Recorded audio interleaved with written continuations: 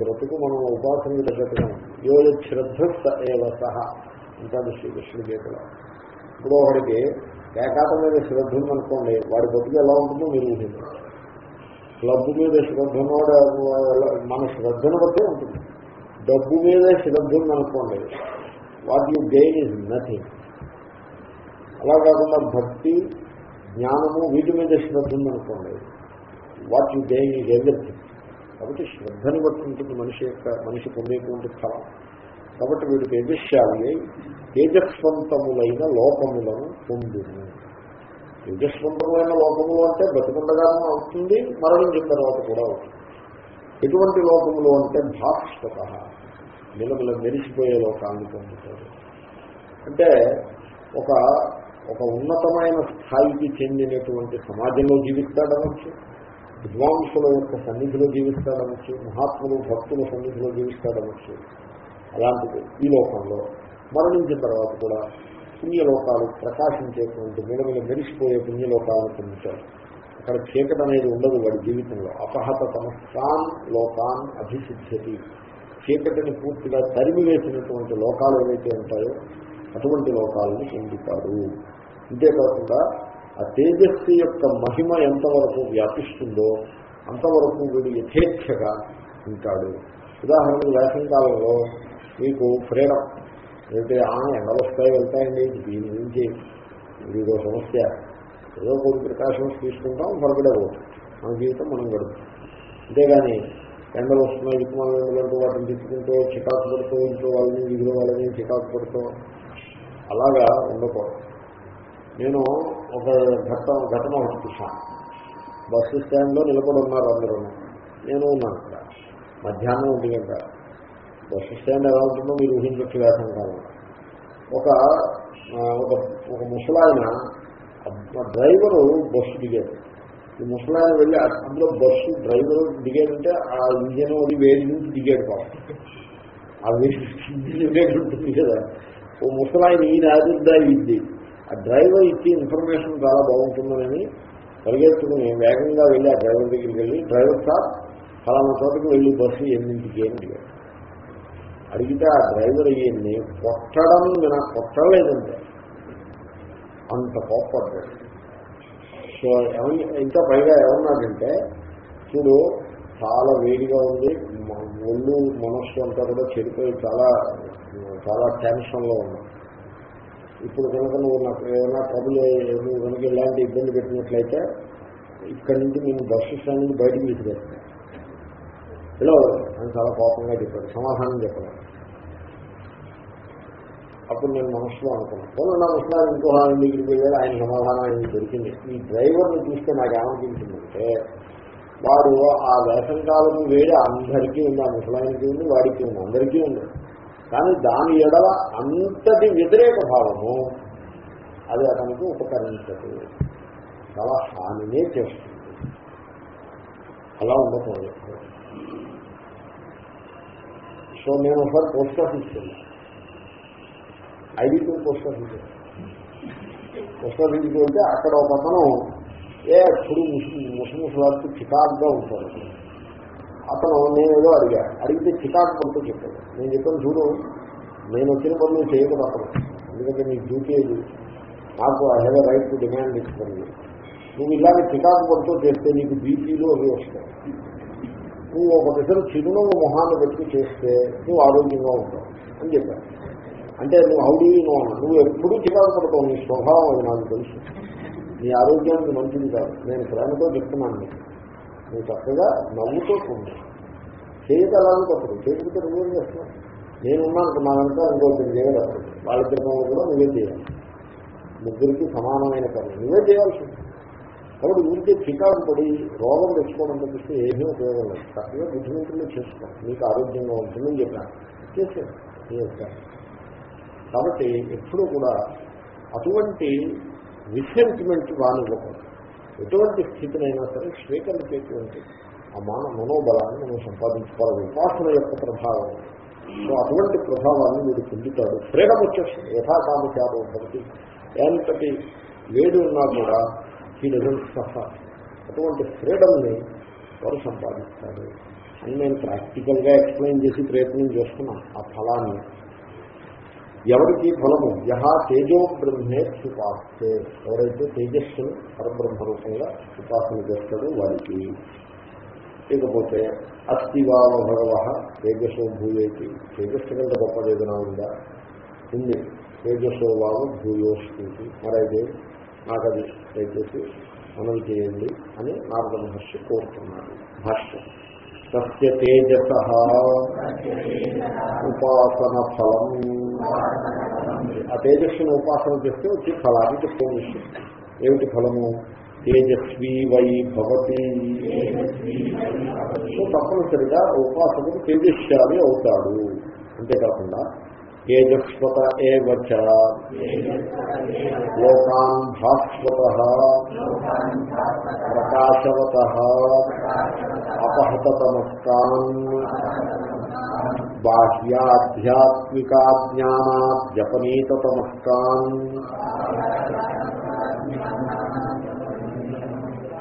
అభిసిద్ధ్యతి. లోకాలను పొందుతారు. ఎటువంటి లోకాలు? తేజస్వంతములైన లోకములు, భాస్వతములు అంటే ప్రకాశించేటువంటి లోకాలు, చీకటి తొలగిపోయిన లోకాలు పొందుతారు.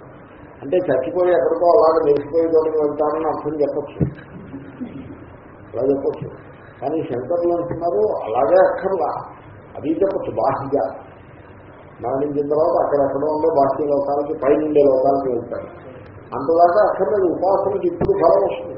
ఆధ్యాత్మిక ఇంతదాకా నేను చెప్తున్నదే, ఇలాగా నేను పెద్ద పురాణం కింద చెప్పానే, అది ఆధ్యాత్మికమైనటువంటి లోకం. అంటే అధ్యాత్మమునందు ఒక వికాసాన్ని పొందుతాడు. అజ్ఞానం నుంచి బయటపడతాడు. బయట చీకటి అపహత తమస్కారం అంటే బయట చీకటి ఉంటుంది. ఆ చీకటి మనకి ఏది కనపడకుండా చేస్తుంది. లోపల చీకటి ఉంటుంది. ఇది అంతకంటే డేంజర్ చీకటి. ఈ లోపల చీకటి, బయట చీకటి వస్తుంది పోతుంది మళ్ళీ వస్తుంది. కానీ ఈ లోపల చీకటి అలాగే ఉంటుంది, ఎక్కడికి పోదు. కానీ ఎప్పుడైతే తేజస్సుని బ్రహ్మ అని ఉపాసన చేస్తాడో అంటే ఆ ప్రెజెన్స్ని ఫీల్ అవుతారన్నమాట. ఈ ఉపాసన యొక్క అభిప్రాయం ఏంటంటే ఈశ్వరుడి యొక్క ప్రెజెన్స్ని ఫీల్ అవ్వడం వాటి యొక్క ప్రాప్తం. ఈశ్వరుడు ఈశ్వరుడని మనం ఇంగ్లీష్లో ఉంటామంటే దాన్ని ఏమంటారంటే మొక్కుబడి. సో లిప్ సర్వీస్ అంటారు ఇంగ్లీష్లో, తెలుగులో మొక్కుబడి.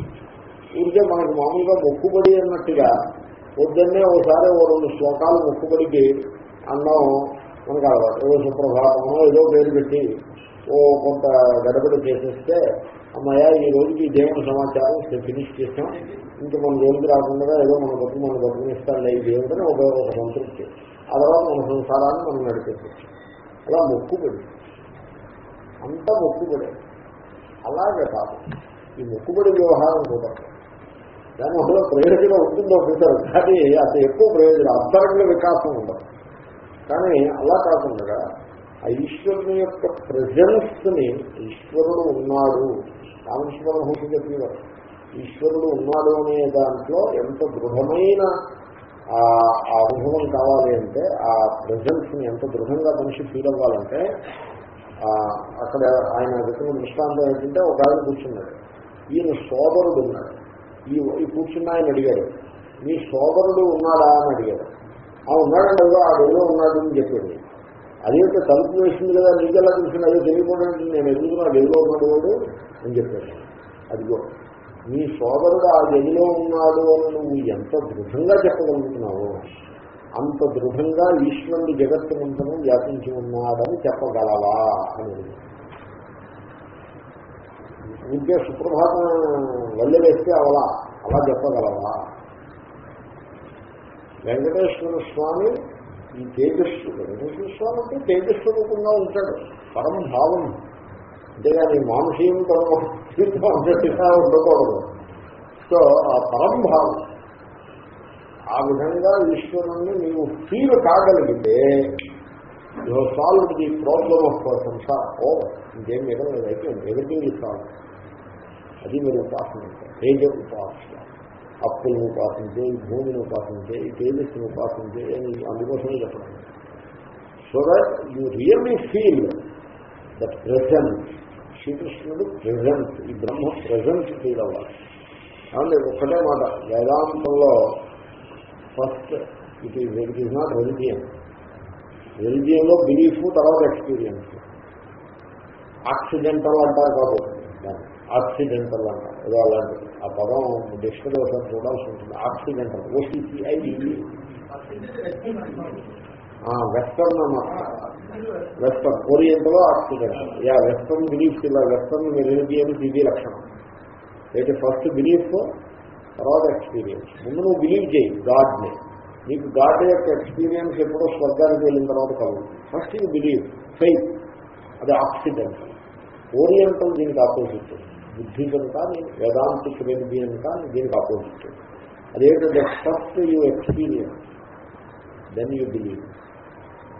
Just reverse. అయితే మన వాళ్ళు ఈ ఆధునిక కాలంలో వీళ్ళు ఏం చేశారంటే దీన్ని కూడా ఆక్సిడెంటల్ చేసేసారు. అంచేత మహాత్ములు అన్నారు అన్నమాట. వాళ్ళు రామతీర్థం మొదలైన పెద్దలు ఏమన్నారంటే ఈ ఆచార్యులు కొందరు వీళ్ళు ఈ క్రిస్టియన్ మతంని బాగా అనుకరణలో పెట్టిస్తున్నారు. ఫస్ట్ బిలీఫ్ తర్వాత ఎక్స్పీరియన్స్ అనే స్థితికి, హిందూ ధర్మాన్ని ఆ స్థితికి దిగజార్చేసారు వీళ్ళని అన్నాడు. అంత మాట అనాలంటే ఆ మనిషి యొక్క స్థాయి చాలా పెద్దగా ఉండాలి. ఈ ఆచార్యులందరినీ కూడా ఒక చీపురు గట్టి తీసుకుని ఫిల్ చేసినట్టు ఫిల్ చేయాలంటే మరి వాడు ఎంత ఉన్నత స్థాయికి దిగిన వాడు అయి ఉండాలో మీరు ఆలోచించండి. రామతీర్థాలు వివేకానంద అలాంటి ఈశ్వరుని ప్రెజెన్స్ అని వాళ్ళు దీన్ని good stay what all they. వివేకానందని ఎవరో ఉన్నారు, నువ్వు సముద్రం దాటవు, నీకు యోగ్యత లేదన్నా. అంటే ఆయన అన్నాడు యూ డోంట్ టాక్. రాముడి సముద్రం దాటాడు, మళ్ళీ నేనే దాటాను. రాముడికి నాకు మధ్యలో ఎవరు సముద్రం దాటలేదు, నేను రాముడు ఒక తర్వాత అవతల రాముడు చెప్పాను. నీ రూలు నాకు పెడతావేంటండి అది. సో ఆ రకమైన ఎక్స్పీరియన్స్ ఫీల్ ఈశ్వర, అది దాన్ని ఉపాసన.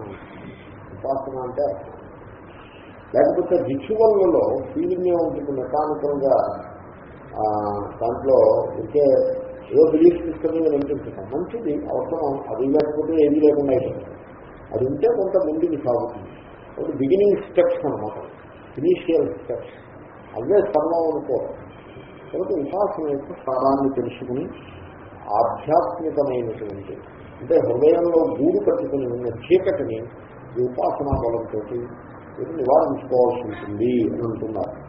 అలాంటి పవిత్రతని ఆ వికాసాన్ని వీడు పొందుతాడు. అభివృద్ధి రుజ్వర్థమన్యత్.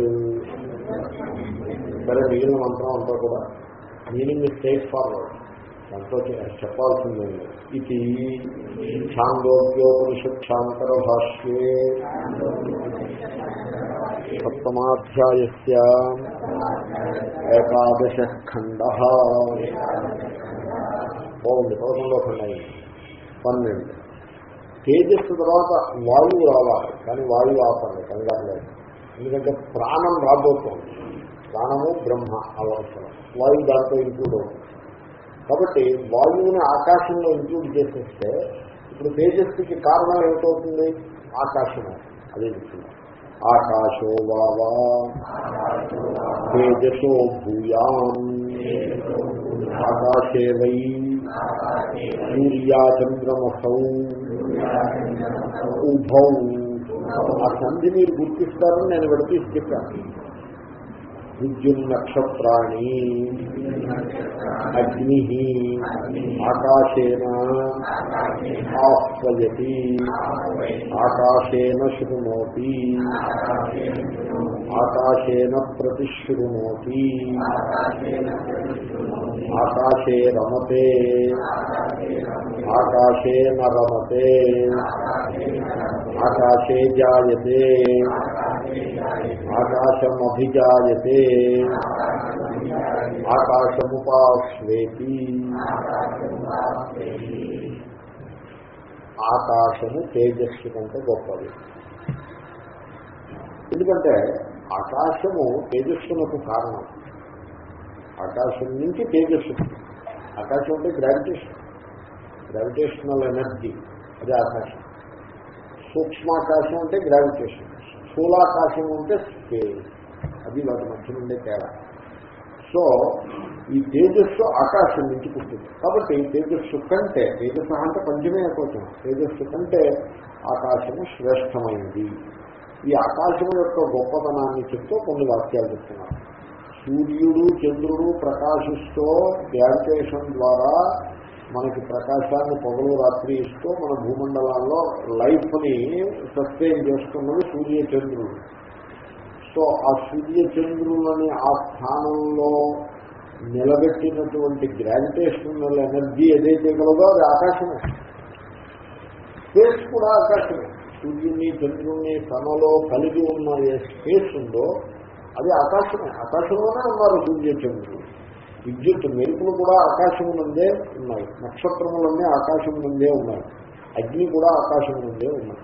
అంటే పంచభూతములు, ఈ ప్రకృతికి సంబంధించినటువంటి గ్రహములు నక్షత్రములు ఇత్యాదులన్నీ ఆకాశము నుండే నిలిచి ఉన్నాయి. ఆకాశంలో అయితే ఎక్కడ నిలిచి ఉంటాయి? తర్వాత ఇంకా శబ్దం ఉన్నదంటే శబ్దం ఆకాశం ద్వారానే పయనిస్తుంది. మనము పిలుస్తున్నాం, ఎవరిని పిలవాలి అంటే ఆకాశం గుండా పిలుస్తాం. ఆకాశేన ఆహ్వయతి. హే రామా అని అన్నారంటే మీరు ఆకాశం గుండా పిలుస్తారు. ఆకాశం ఏం లేకుండా ఇక్కడి నుంచి ఏదో సాలిడ్ ఏదో పేస్ట్ చేశారనుకోండి, ఏం పిలుస్తారు? ఆకాశం ఉండాలి. వాడు విన్నాడంటే ఆకాశంలో వింటాడు. తర్వాత మళ్ళీ తిరిగి సమాధానం చెప్తే ఆకాశంలో సమాధానం చెప్తాడు. మళ్ళీ మనం ఆకాశంలో వింటాం. ఆకాశం ఉండాలండి. ఇప్పుడు మిమ్మల్ని బస్సులో ఇద్దరు కూర్చుని సీట్లో ఇటో ఒకడో అదొకడో పెట్టి మధ్యలో మిమ్మల్ని కూర్చోబెట్టి తెలుస్తుంది ఆకాశం యొక్క విజయం అవుతుంది. ఆకాశం ఉండాలి. అక్కడ ఒకే కుర్చీలో ఇద్దరు కూర్చున్నారనుకోండి, అప్పుడు తెలుస్తుంది ఆకాశం అంటే ఆకాశం ఎంత అవసరమో ఏమిటో. ఇంకా విశాలంగా కూర్చుంటే ఆకాశం విలువ తెలియదు. కాబట్టి ఆకాశం లేకపోతే ఏదీ లేదు. తర్వాత రమతే నరమతే. ఒకడు మంచి ఉల్లాసంగా ఇంకోటి గంటలు వస్తే పార్టీ చేస్తున్నాడు. ఎక్కడ చేస్తుంది పార్టీ? ఆకాశం. ఇంకొకడు ఏదో కష్టం వచ్చిందని దుఃఖిస్తూ అయ్యో అమ్మో అంటూ చాలా కష్టపడిపోతున్నాడు. ఈ కష్టం అంతా ఎక్కడ పడుతుంది? ఆకాశం. సుఖానికి ఆశ్రయం ఆకాశమే, దుఃఖానికి కూడా ఆశ్రయము ఆకాశమే. తర్వాత చేప, కొత్త చేప పుట్టిందనుకోండి, ఎక్కడ పుడుతుంది? నీళ్లలో పుడుతుంది. పుడుతూనే నీళ్లలో పుడుతుంది. కొత్త ప్రాణి మనిషి పుట్టాడనుకోండి, ఎక్కడ పుడతాడు? ఆకాశంలో పుడతాడు. ఆకాశమునందు జన్మిస్తాడు. జన్మించడం ఆకాశమునందు జన్మిస్తాడు. తర్వాత ఆకాశం అభిజాయతే.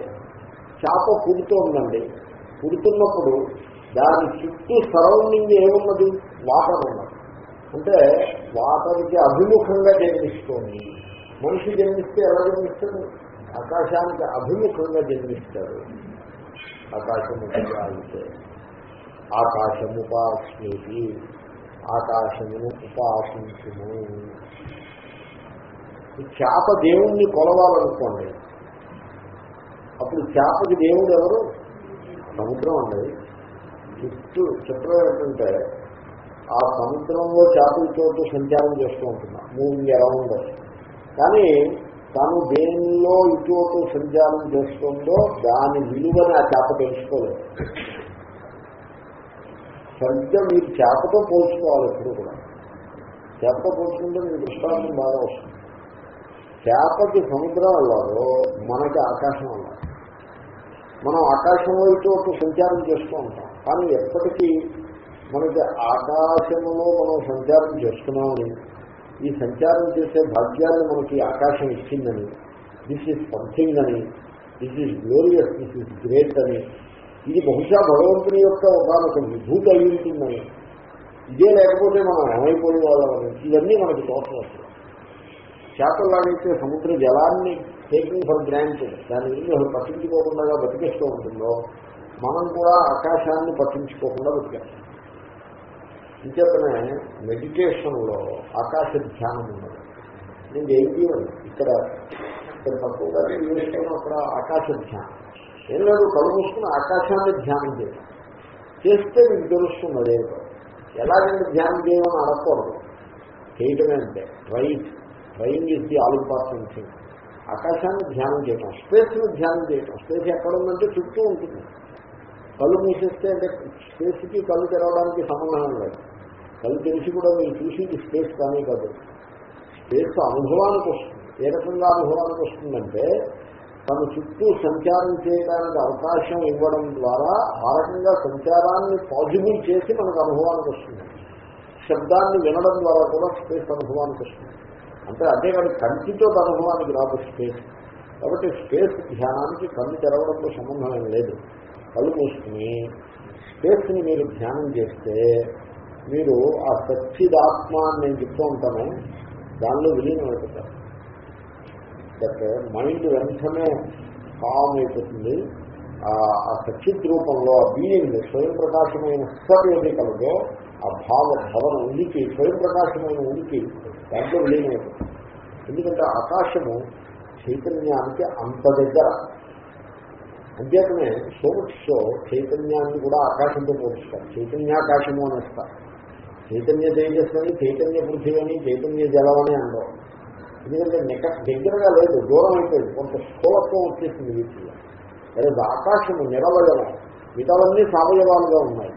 అంతేకాదు ఎప్పుడు ఆత్మ చైతన్యం నిరవయవం, దాంట్లో అవయవాలు ఉండవు. ఆకాశము నిరవయవం కాబట్టి అంత దగ్గరగా వచ్చేసింది ఆకాశం. సూక్ష్మత్వాన్ని బట్టి వ్యాపకత్వం. ఆకాశం ఇట్ కంటైన్స్ ఎవ్రీథింగ్. అదేవిధంగా ఆత్మ చైతన్యం కూడా ఇట్ కంటైన్స్ ఎవ్రీథింగ్. మీరు జగత్తును మీరు ఏదైతే అంటున్నారో అదంతా కూడా ఆత్మ చైతన్యంలో విడిపోయి ఉంది. కాబట్టి ఆకాశాన్ని ధ్యానం చేయడం ద్వారా ఆత్మస్వరూపం యొక్క మహిమ వాడికి అనుభవానికి వస్తుంది. కాబట్టి ఆకాశం యొక్క మహిమను గుర్తించి దాన్ని ధ్యానం చేయాలి. శృతి ఆకాశ శరీరం బ్రహ్మ. దేవుడికి మనకి స్కిన్ ఉన్నట్టుగా దేవుడికి బ్రహ్మాండ శరీరం. ఈ బ్రహ్మాండము దేవుడి శరీరం అయితే దేవుడి స్కిన్ ఏమిటవుతుంది? ఆకాశం. Space is is outer envelope. మనకు ఎలా అయితే స్కిన్ అవుటర్ ఎన్వలప్, ఆ విరాట్ పురుషుడు. కాబట్టి ఆకాశాన్ని పరబ్రహ్మగా ఉపాసన చేయవలసింది. భాష్యం. ఆకాశో వావా తేజసో భూయాన్. ఆకాశము తేజస్సు కంటే గొప్పది. మధ్యలో వాయువు వదిలిపెట్టేశారంటే ఈ వాయువు నాటి ఆకాశంలో కలపండి, లేకపోతే మనం తేజస్సులో కలిపేసేది. తేజస్సు అలా కూడా కలపచ్చు. తేజస్సులో వాయువు కూడా ఎనర్జీయే కదా. తేజస్సులో కలిపేస్తే అసలు నిజానికి heat and kinetic energy are inter related. వాయువు is kinetic energy, heat is radiation, both are inter related. Kinetic energy పెరిగితే హీట్ కూడా పెరుగుతుంది. కాబట్టి ఇక్కడ శంకరులు ఏం చేస్తున్నారంటే వాయువుని తేజస్సులో కల్పిస్తున్నారు, ఆకాశాన్ని సపరేట్గా పెడతారు. మరో చోట ఈ వాయువుని తేజస్సుని తీసుకెళ్లి ఆకాశాన్ని వాయువుని తీసుకెళ్లి తేజస్సులో కలిపారు. 6వ అధ్యాయంలో తేజోవర్ణములు అన్నప్పుడు వాయువుని ఆకాశాన్ని తీసుకెళ్లి తేజస్సులో కలిపారు. సందర్భానికి వస్తుంది. వాయు సహిత తేజస కారణత్వాత్. ఎందుకని తేజస్సు కంటే ఆకాశం గొప్ప అంటే తేజస్సులో వాయువుని కల్పించారు. ఎందుకంటే పూర్వమంత్రంలో ఏం చేశారు? తేజస్సు వాయువుని పట్టుకుని ఆక్రమించి వచ్చిందిగా. కాబట్టి ఇంకెందుకు మరి ఆలోచన ఎందుకు? ఆ వాయువుని తీసుకెళ్ళి తేజస్సులో కలిపేసేయండి. మంత్రమే కలిపేసినప్పుడు మీరు కలపకూడదు, కలిపేసేయండి. కలిపేస్తే సో వాయువుతో కూడిన తేజస్సుకి ఆకాశం కారణం. కాబట్టి ఆకాశం తేజస్సు కంటే గొప్పది. వ్యోమ్నో వాయుమాగృహ్యేతి తేజసా సహోక్తః వాయురితి పృథగిహ మోక్తః తేజసః. పూర్వమంత్రంలో వ్యోమ్నః ఏముంది? తేజేవ వాయుమాగృహ్య ఆకాశమభితపతి. వాయువును ఆక్రమించేసింది, ఆకాశాన్ని తప్పింపజేస్తోంది. కానీ ఆకాశం విడిగా పెట్టారు, వాయువుని ఆక్రమింపజేసేసారు తేజస్సు చేత. కాబట్టి ఆ మంత్రం యొక్క సందర్భాన్ని బట్టి మీరేం చేస్తారంటే వాయువుని తేజస్సుతో కలిపేశారు.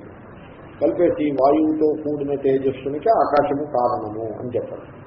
అలాగే కలిపేశాను కనుక తేజస్సు కంటే భిన్నంగా వాయువు ఇంకా వేరే చెప్పాల్సిన అవసరం లేదు అని చెప్పినా ఇక్కడ చెప్పలేదు.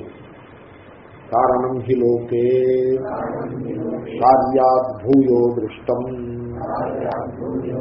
చూడండి పాపం శంకరులు చెప్పేసాం కదా అని వదిలిపెట్టకుండా మళ్ళీ గుర్తు చేస్తున్నారు. లోకంలో మన అనుభవం ఎలా ఉంది, కారణం అనేది కార్యము కంటే గొప్పది. కాబట్టి ఇక్కడ ఆకాశము తేజస్సు కంటే గొప్పది. ఆకాశం కారణం, తేజస్సు కార్యం. ఆకాశం నుంచి వాయువు ద్వారా తేజస్సు పుట్టింది కదా. దానికి దృష్టాంతం యథాఘటాదిభ్య మృతే దృష్టాంతం. ఘటము, శరావము అంటే మూకుడు, బాణ మొదలైన వాటన్నిటికంటే మట్టి గొప్పది. ఎందుకంటే వీటన్నిటికీ పుట్టి వీటన్నిటికీ కారణం మట్టి కదా. అలాగే వాయువు తేజస్సుల కంటే ఆకాశం గొప్పది. తథాకాశ వాయు సహిత తేజస కారణమితి తతో భూయాన్. సో ఎలాగైతే మట్టి ఘటము కంటే గొప్పదియో తథా అదేవిధంగా ఆకాశము వాయువుతో కూడిన తేజస్సుకి కారణం. వాయువు ద్వారా తేజస్సును సృష్టిస్తోంది ఆకాశం తన నుండి. కనుక అంటే గ్రావిటేషనల్ ఎనర్జీయే కొలాప్స్ అయినప్పుడు ఇది హీట్ కింద వస్తుంది, ఇందుకు వస్తుంది. సో అధ్యతనే వాయు సహితమైన తేజస్సునకి ఆకాశము కారణము. ఈ కారణంగా తతో భూయా ఆకాశము తేజస్సు కంటే గొప్పది.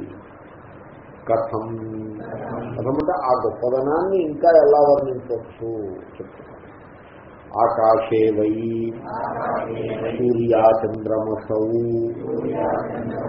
ఉభౌ తేజోరూపౌ విద్యున్నక్షత్రాణి అగ్నిశ్చ తేజోరూపాణి ఆకాశేంతః. ఇది బాగా పసిగట్టారు శంకరుడు, నేను గమనించలేదు. అక్కడ ఆకాశం లోపల ఉన్నాయని చెప్పినవన్నీ తేజోరూపాలు. తేజస్సు కంటే గొప్పది కదా ఆకాశం. తేజోరూపములన్నీ ఆకాశం లోపల ఉన్నాయి. ఆ విధంగా ఆకాశం తేజస్సు కంటే గొప్పది అని శృతి చెప్తారు. తేజస్సు యొక్క రూపములే ఏమిటవి? సూర్యుడు, చంద్రుడు, విద్యుత్తు, నక్షత్రాలు, అగ్ని, ఇవన్నీ తేజోరూపాలు. తేజస్సు యొక్క వివిధ రూపాలు. ఈ వివిధ రూపములన్నీ ఆకాశం లోపల అంతర్గతమై ఉన్నాయి. ఆకాశే అంటారు. దీన్ని బట్టి కూడా తేజస్సు కంటే ఆకాశం గొప్పది అని తెలుస్తుంది. అది ఎలా ఎందుకు చెప్తున్నారు? యత్యాంతర్వర్తి తదల్పం భూయ ఇతరత్. ఏది దేని లోపల ఉంటుందో అది అల్పము, ఆ రెండోది గొప్పది. తెలిసింది కదా. తేజస్సు ఆకాశం లోపల ఉందండి, కాబట్టి తేజస్సు కంటే ఆకాశం గొప్పది, ఆకాశం కంటే తేజస్సు అల్పము. అంటే ఆ సందర్భం అలాగా. ఇప్పుడు డైమండ్ రింగ్ పెట్టి లోపల ఉంది కాబట్టి పెట్టి గొప్పది, డైమండ్ రింగ్ చిన్నది అని అలా అంటారు. ఈ సందర్భంలో ఇంత మాత్రమే. కారణత్వం కూడా ఉన్నది. ఓ రకంగా డైమండ్కి విలువ లేనే లేదు. వడ్డీ మీద డైమండ్ ఎన్నైతే. సో ఒక వ్యామోహాన్ని గురించి చెప్తూ మోహము, డెల్యూషన్ ఎలా ఉంటుందని నేను చెప్పడానికి దృష్టాంతం ఏమనిచ్చారంటే, కాచే మణిత్వ భ్రాంతి. కాచ అంటే గాజు, గాజు ముక్క అండి. డైమండ్ అంటే గాజు ముక్క కదండి. డైమండ్ కానీ స్టోన్ కానీ జమ్ స్టోను, దాన్ని మణి అంటాడు. దాన్ని సముద్రం అట్టడుగుని తీసుకొస్తాడు. సముద్రం అట్టడుగు నుంచి పెర్రలు తీసుకొస్తాడు. పెర్రలు అంటారు. ముత్యం అంటే ఏమిటి? అది ఆ పురుగు యొక్క వామిట్ అది కదా. పురుగు ఏం చేస్తుందంటే తన దేహంలో ఉండేటువంటి మాలిన్యాన్ని అది వామిట్ చేసేస్తుంది. అది వామిట్ చేసేస్తే అది సముద్రంలో ఉంటుంది. ఆ పురుగు సముద్రంలో వామిట్ చేసిన ఆ పురుగుని వీడు పట్టుకుంటుంది. సముద్రంలో దించి అక్కడ అప్పటి బయట కూర్చుని తపస్సు చేసుకోవచ్చుగా, ఓంకారం చేసుకుంటే అవేం చేయలేదు. సముద్రంలో దించి అదేవో డ్రస్సులో వేసుకుని ఆ పురుగు ఎక్కడ వామిట్ చేస్తుందో అక్కడికి పట్టుకొస్తుంది. అంటే సముద్ర గర్భంలో ఉన్న చెత్తా చెదాన్ని బయట పట్టుకొస్తుంది. పట్టుకొచ్చి దానికి చిల్లు పెడతారు. బయట చిల్లు పెట్టి చెవికిను ముక్కుకి పెట్టుకుని ఇదిగో నేను ఆభరణాలు పెట్టుకున్నాను ఇచ్చాను. క్యా బాత్. ఇదో తెలివితేటలో దీనికో వ్యామోహం, ఇంతకంటే వ్యామోహం ఇంత వేరే ఏముంటుంది అని ఓ మహాకవి అంటాడు. సో డెల్యూషన్కి దృష్టాంతం ఇది. ఇలాగే ఉంటుంది. మానవ స్వభావం అంటే అలాగే ఉంటుంది. ప్రకృతితో కలిసిమెలిసి ఉండలేడు. ఆ ప్రకృతిని డిస్టర్బ్ చేయాలి, దాన్ని చెడగొట్టాలి, ఏదో చేయాలి. చేపలాగా నీటిలో ఈద, నేల మీద ఉండమని భగవంతుడు సృష్టించేదిగా. చేపలాగా నీటిలో ఈదాలి. చేపలాగా నీటిలో ఈదాలంటే ఇప్పుడు చిత్రం ఏంటంటే, నేను ఒక ఆర్టికల్ చదివాను, ఇంకా కూడా చదివేదాన్ని. అదేంటంటే మైక్రో కిల్లర్ అని ఒక ఆర్టికల్. అది మైక్రోబ్స్ అండి, సూక్ష్మక్రిములు, అవి కిల్లర్స్. అమెరికాలో ది హైయెస్ట్ కిల్లింగ్ చేసేటువంటి మైక్రోబియల్ కిల్లర్ ఏంటంటే స్టాఫిలోకాకస్ అని ఒక కిల్లర్ ఉంది. అది ఈ పెన్సిలిన్స్, సెఫలోస్పోరిన్స్ వీటన్నింటికీ అది రెసిస్ట్ అయి కూర్చుంది. అది స్విమ్మింగ్ పూల్స్ ద్వారా వ్యాప్తి చెందుతుంది. ఇది స్విమ్మింగ్ పూల్ చూడడానికి ఇలా బ్లూ కలర్ వేస్తుంది. వాటర్ బ్లూగా ఉంటుంది. ఆ వాటర్ ఇంట్లో వాటర్ ఉంటుంది. బ్లూ కలర్ వేసి అట్టడుగుని కనపడుతూ అలా జంప్ చేసేందుకు అరేంజ్మెంట్. ఆ పైన ఇలా పడుతుందేమో కుర్చీలు, ఆ పక్కన టేబుల్ మీదేమో డ్రింకులు, అవేమో సర్వ్ చేయటం, వాళ్ళు ఇది అది ఇవన్నీ పెడతాడే కానీ ఆ స్విమ్మింగ్ పూల్లో ఉండే బ్యాక్టీరియాని వీరేం చేయగలడు? స్విమ్మింగ్ పూల్లో క్లోరిన్ పెడితే దాంట్లో దూకిన వాడు ఒళ్ళంతా మంటలు పుట్టుకొస్తాయి. కాబట్టి ఈ స్విమ్మింగ్ పూల్ పిచ్చి అమెరికాలో ఎక్కువ. ఆ కారణంగా వాళ్ళు బ్యాక్టీరియల్ ఇన్ఫెక్షన్స్తో ప్రాణాలు పోగొట్టుకుంటున్నారు. Microbial killer. It has become such a scare నగదు. స్విమ్మింగ్ పూల్ వదిలిపెట్టలేరు ఈ బ్యాక్టీరియాని. అలా ఇదన్నీ మళ్ళీ రిసెర్చ్. ఆ స్విమ్మింగ్ పూల్లో బ్యాక్టీరియాని అలా చంపడం. మామూలుగా ఏమీ కావు. ఇప్పుడు బ్యాక్టీరియాను చంపి మీరు మందు వేశారనుకోండి స్విమ్మింగ్ పూల్లో, అది మనకేం చేస్తుందనే భయం ఉంటుందా ఉండదా? బ్యాక్టీరియాను చంపిందంటే అది కూడా జీవమే. మన దేహం కూడా ప్రాణము కాదు. రెండింటికి హాని. ఇప్పుడు దోమలు చచ్చిపోతున్నాయి కదా అంటే దోమలతో పాటుగా మన లంగ్స్ ఏమవుతున్నాయో దేవుడికి తెలియాలి. కాబట్టి ఇది ఒక పెద్ద వ్యామోహం. అసలు స్విమ్మింగ్ పూల్ ఎందుకు? Why swimming pool? అవసరం కాదు స్విమ్మింగ్ పూల్.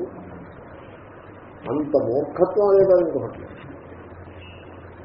మొత్తం అమెరికా మొత్తం మీద స్విమ్మింగ్ పూల్స్ అన్నింటినీ కూడా డిస్మాంటిల్ చేసేస్తే దేశం బాగుంటుంది. వై స్విమ్మింగ్ పూల్ వాట్సాం తెలిసిన వాళ్ళు సాధిస్తారు. సో మానవుడు ఈ విధంగా ఏదేవో వ్యామోహాల కోరికలు చేస్తూ ఉంటాడు. సరే, అది అలా తెలిసి ఈ ఆకాశము లోపల ఈ తేజోరూపాలన్నీ ఉన్నాయి కనుక ఆకాశము గొప్పది, ఈ తేజస్సు కంటే శ్రేష్టమైనది. కించ ఆకాశే నాహ్వయతి అన్యమన్య.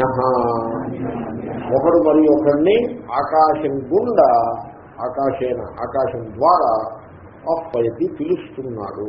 అంటే శబ్దము మూవ్మెంట్ కూడా ఆకాశం ద్వారానే జరుగుతుంది. ఆహూతశ్చ ఇతరః ఆకాశేన శృణోతి అన్యోక్తం చ శబ్దం. సరే, ఒకడు ఇతరుడు చెప్పిన శబ్దాన్ని వీడు వింటున్నాడు, వీడు పలుకుతున్నాడు, వాడు వింటున్నాడు. ఆకాశం ద్వారానే వీడు వింటున్నాడు. అన్యః ప్రతిశృణోతి. సరే, వినడానికి రిప్లై ఇవ్వడం కూడా ఆకాశం ద్వారా. ఆ రిప్లైని వీడు మళ్ళీ విన్నాడంటే అది కూడా ఆకాశం ద్వారానే. అంటే మానవుల మధ్య సంభాషణలన్నీ కూడా ఆకాశం వల్లనే సంభవమవుతున్నాయి. మనం ఆకాశాన్ని పరిశీలనలోకి తీసుకోం, వి ఇగ్నోర్ ఇట్. ఆకాశం బ్రహ్మ, అదే చిదంబర రహస్యం అంటే. చిదంబర రహస్యం అంటే ఇదే. చిదంబరంలో దేవాలయం ఉంటుంది, అక్కడ శివుడు ఉంటాడు. శివుడు ఉంటాడు, అక్కడ శివుడు ఉంటాడంటే అక్కడ ఏముండదు, ఏముండదు. అంటే శివుడు ఉన్నాడు.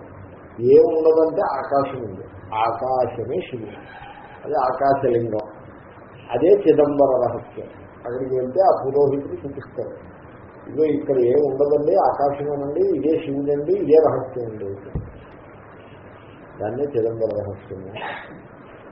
చితి అంబర, చితంతో ఆత్మ చైతన్యమే ఆయన స్వరూపం. అంబరం అంటే వస్త్రం. దిగంబర, దిగంబర అంటే అర్థం ఏంటండి? దిక్కులంటే ఆకాశం. ఆకాశమే అంబరముగా గలవాడు, వస్త్రముగా గలవాడు. అంటే ఆకాశం అనే వస్త్రాన్ని ఇలా పట్టుకున్నాడు. ఎంత బాగుందో చూడండి. అంటే కదా దిగంబర అంటే మరొకటి కాదు. దిగంబర అంటే ఆకాశ శరీర.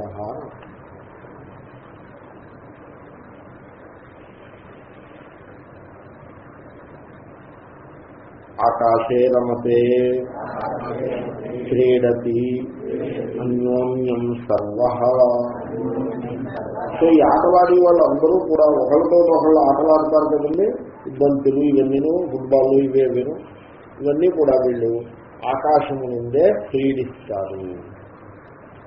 రమధాతువుకి క్రీడించడం అని అర్థం. ఇంకేదైనా ఆయన క్రీడతి అని అన్నారు. రము క్రీడాయామనో ఏదో ఉంది, అలా ఉండాలి, లేకపోతే ఆయన క్రీడతి అర్థం. ఓకే. తథా నరమతే చ ఆకాశే వధ్వాది వియోగే. అది ఇది నరమతే. ఇప్పటిదాకా ఆటలోకి చాలా బాగా ఆడాడు, ఇప్పుడు రమతే. ఇంతట్లోకి నరమతే అంటే అంతా ఏమీ ఉత్సాహం లేదు, ఉల్లాసం లేదు, ఏడు మొహం పెట్టుకుంటుంది. వయసు అంటే వధ్వాది వియోగి, వీడు త్రివిరాలు రాలేదు. ఆయన శంకర్లు ఎలా ఉంటున్నారు, వధువు వియోగం అంటే వీడు బిలవేట రాలేదు. రాకపోతే ఈ ఆటపాటాన్ని పక్కన పెట్టేసి అదే ఆకాశంలో వేల మొహం వేసి ఇంట్లో తిరుగుతున్నాడు. అప్పుడు ఆకాశమే రావాల్సి వస్తుంది. నరమతే. కాబట్టి ఇంకా వధువు తప్ప ఇంకేం లేదా అంటే ఆది శబ్దం వేసుకో, మీకు రోజుల దృష్టాంతం నువ్వు కూడా వేసుకో. ఆయన రోజుల దృష్టాంతం ఆయన ఇచ్చారు. అంటే రమానం ఉంది కదండి, అందుకోసం వధువు దృష్టాంతాన్ని పిల్లవర్తం కూడా అనిపించవచ్చు. వధ్వాది వియోగం అంటే దూరంగా ఉండాలి. డెత్ కూడా వియోగం, యోగము వియోగం. ఆకాశే జాయతే నమూర్తేనావష్టబ్ధే. అంటే అక్కడ ఆ ప్రయోగము, ఆ మంత్రం యొక్క తాత్పర్యము ఇది ఓపికగా తెలుసుకోవాలి. వీడు పుట్టినప్పుడు మూర్త ద్రవ్యములతో, మూర్తం అంటే రూపము కలిగిన ద్రవ్యములు అంటే నీరు, భూమి అంటే పదార్థములు, వీటన్నిటితోటి ఆక్రమించబడిన ఆ ఆక్రమణలో ఏం పుడతాడు, ఆకాశంలో పుడతాడు. ఆకాశే జాయతే. అంతేకాదు నా మూర్తేన అవష్టబ్ధే. మూర్తేన అవష్టబ్ధే అంటే ఆక్రమితే, మూర్త ద్రవ్యముల చేత ఆక్రమించిన దాంట్లో ఈ జన్మ ఏమవుతుంది? జన్మ అనేది ఉంది అంటే ఆకాశంలోకి, ఆకాశం ద్వారా జన్మ. తథా ఆకాశమభిలక్ష్య అంకురాది జాయతే నప్రతిలోమం. ఎందుకంటే అంకురం చూడండి, మొక్క మొలుస్తుంది, గింజ మొలకెత్తుతుంది. ఆ మొలక ఎప్పుడు కూడా ఆకాశంలోకి మొలకెత్తుతుంది కానీ రివర్స్ డైరెక్షన్లో మొలకెత్తుంది. ఇంకేతనే గింజని పెట్టేప్పుడు మొలకకి పైకి వచ్చే విధంగా పెట్టాలి, పెడితే అది ఈజీగా మొలకెత్తుంది. మీరు గింజ రివర్స్గా పెట్టారనుకోండి, ఆ మొలకొచ్చే స్థానం నేలలో పెట్టారనుకోండి, అప్పుడు అది ఎలాగ మొలకెత్తుతుంది, కష్టం అవుతుంది. అయినా కూడా అదేం చేస్తుందంటే మొలక వచ్చి ఆ మొలకలా వంకర తిరిగి ఆ నేలని చీల్చుకుని పైకి వస్తుంది. ఎందుకంటే ఉద్భిద్యము ఉన్నారు, అది ఆకాశంలోకి మొలకొచ్చింది. మన సకల ప్రాణులు ఆకాశంలోకి జన్మిస్తాయి. సో ఈ విధంగా ఆకాశమే సర్వము. అత ఆకాశముపాస్వ. సో ఇందువలన ఆకాశమును ఉపాసించవలసినది. రెండో నెక్స్ట్ మంత్రం. తయా ఆకాశం బ్రహ్మేత్యుపాస్తే ఆకాశవతో వై సలోకాన్ ఆకాశవతః అసంబాధాన్ గురుదాయవతః అభిసిద్ధ్యతి. యావదాకాశస్య గతం తత్రాస్య యథా కామచారో భవతి. య ఆకాశం బ్రహ్మేత్యుపాస్తే అస్తి భగవః ఆకాశాద్ భూయ ఇతి ఆకాశాద్వావ భూయోస్తి తన్మే భగవాన్ బ్రవీత్వితి. ఆకాశాన్ని బ్రహ్మను ఉపాసన చేసిన వాడికి లోకాలు లభిస్తాయి. ఎటువంటి లోకాలు లభిస్తాయంటే విశాలమైన లోకాలు లభిస్తాయి. ఆకాశం బాగా ఉండి లోకాలు లభిస్తాయి. ఆకాశం బాగా ఉంది లోకాలంటే చెప్పాను కదండి మీకు. మన్హాటన్ కాదు, దానికి వ్యతిరేక దృష్టాంతం మన్హాటన్. లేదా అభిక్షలో 30వ అంతస్తులో మకాలు చేస్తున్నారు, మీకు ఆకాశం కనపడదు. తర్వాత అభిక్షకి ఇలాంటి చోట వర్షం నేల మీద పడదు. నేల ఉంటేనే పడడానికి, నేల అంతా కవర్ చేసి పెట్టేస్తారు, అన్ని వైపుల నుంచి కవర్ చేసి వర్షం పడదు. అసలు వర్షం పడడానికి ఓపెనింగ్ ఉండాలి కదా. అంతా బిల్డింగ్ల మీద పడి ఆ ట్యూబుల ద్వారా వచ్చేస్తుంది తప్పిస్తే నేల మీద వర్షం పడే సందర్భమే ఉండదు.